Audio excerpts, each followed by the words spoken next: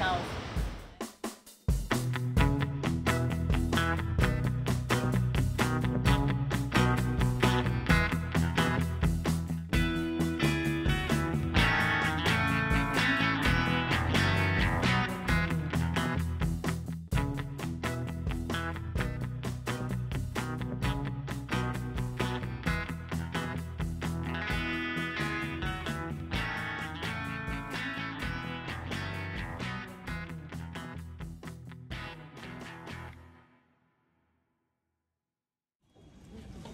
I'm in Santiago de Compostela right now, sitting here at the main square.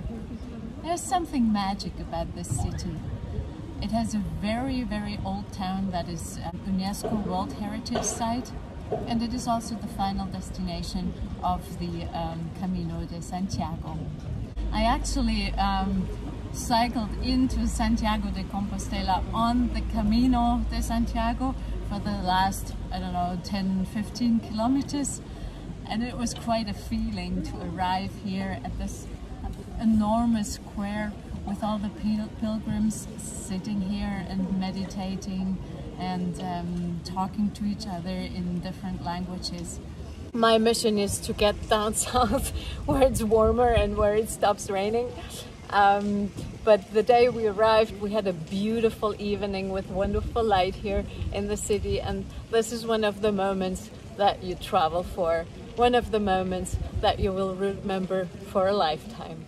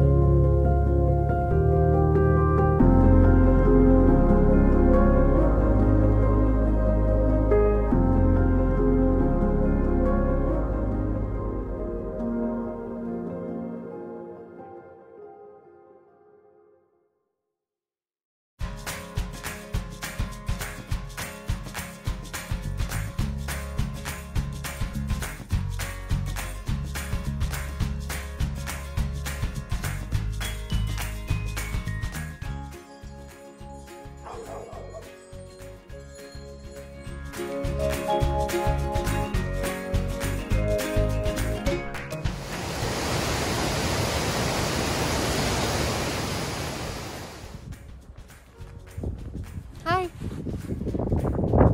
I'm sitting here right at the river Minho. It is the border between Spain and Portugal.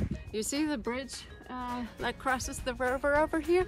This is our route, and at the other side of the bridge we don't know what to expect. In normal times you would just cross the border without even thinking about it much.